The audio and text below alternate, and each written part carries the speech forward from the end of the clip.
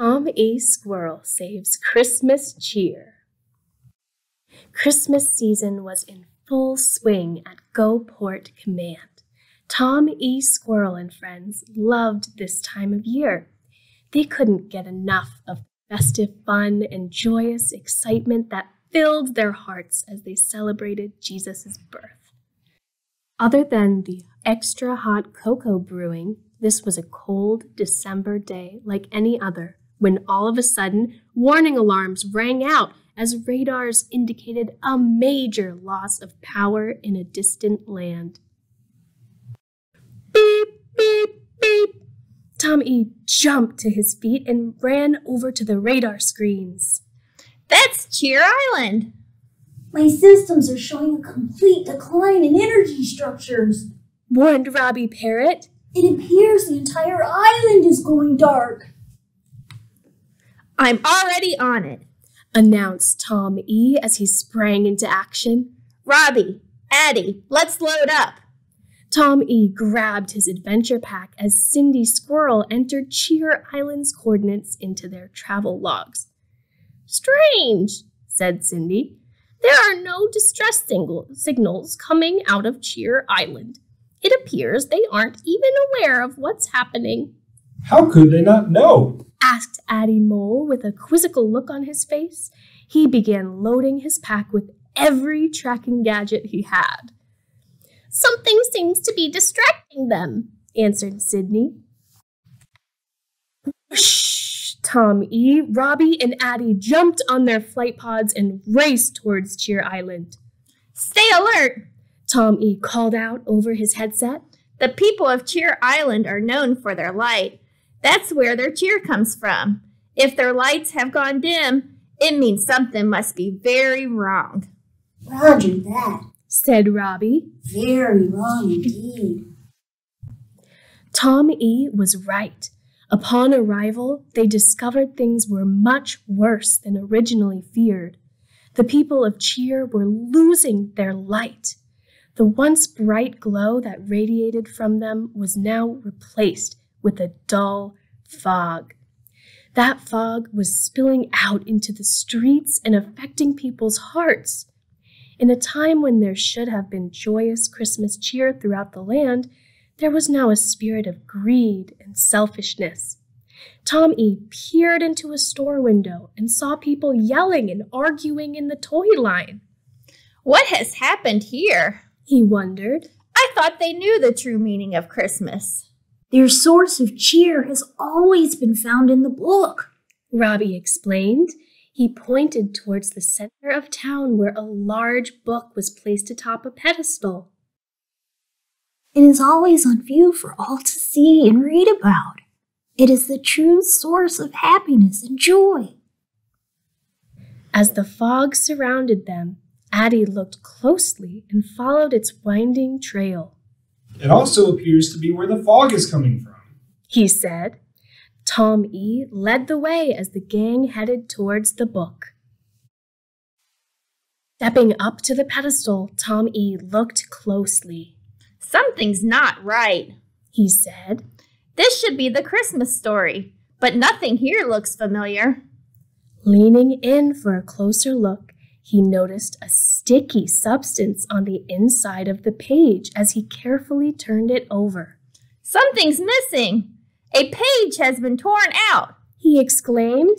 This isn't the Christmas story at all. It's a completely different page, glued in its place. Instead of telling of hope and love, this page gives a story of misery and greed. There appears to have been a theft, Robbie declared. He turned and felt his boot step into something very sticky as all three turned their attention towards a gluey trail leading into the woods nearby. Addie led the way as he tracked the path of glue deep into the woods and up a steep hill. Our culprit doesn't do a very good job of hiding his tracks now, does he? Robbie said smugly. His sticky glue prints trailed behind him as he proudly announced, We're on to you, page snatcher. The gang carefully made their way up the hill, following the trail until it finally disappeared at the foot of a giant tree. Unexpectedly, a mysterious creature jumped out from within the tree branches above, landing directly in front of them. Tom E., Robbie, and Addie were suddenly face to face with their page snatcher. "Looking for something?" he sinisterly asked.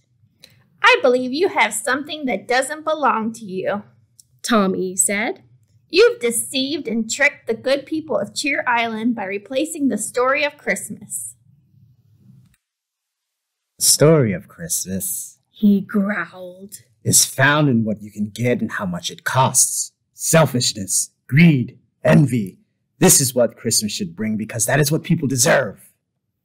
"No! People deserve hope that is found in Jesus," Tom E. said as he crept closer. Without warning, the mysterious creature leaped into the air in order to escape, but the gang was too quick for him. Tom E. turned towards Robbie as he quickly grabbed the evil blaster from his bag and pointed it towards the creature.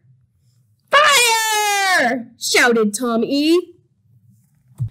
Whoosh! Zoom! Zap! The evil blaster came to life and flung a giant neutralizing bubble towards the mysterious creature. Robbie's aim was perfect, and the bubble engulfed the creature and carried him off far, far away.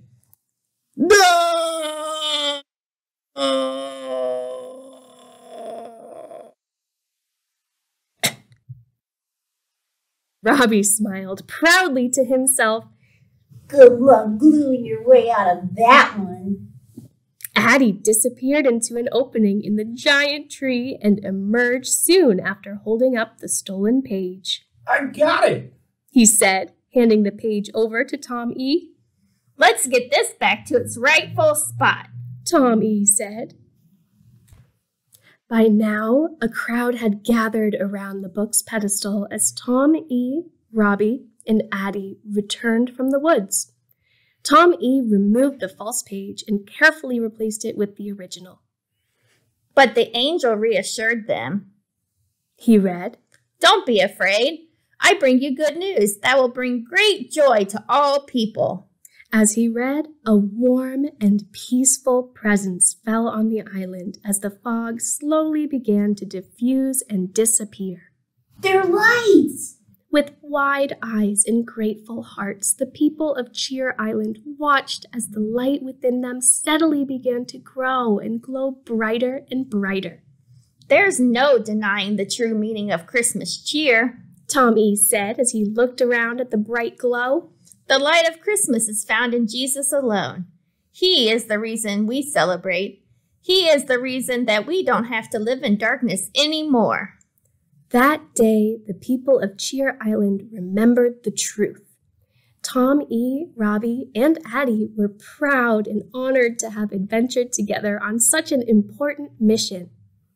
Christmas cheer Robbie said as he raised a knowing hand into the air. is unexpected, undeserved, and quite simply unbelievable. Tom E. nodded. "I couldn't have said it better myself." Christmas cheer is found in the simple and amazing truth that God sent his one and only Son, Jesus, to save us. That's how much he loves each and every one of us. This isn't a love that we deserve or have earned. It's a free gift given to all. You can read the true story of Christmas cheer in Luke chapter 2. The end.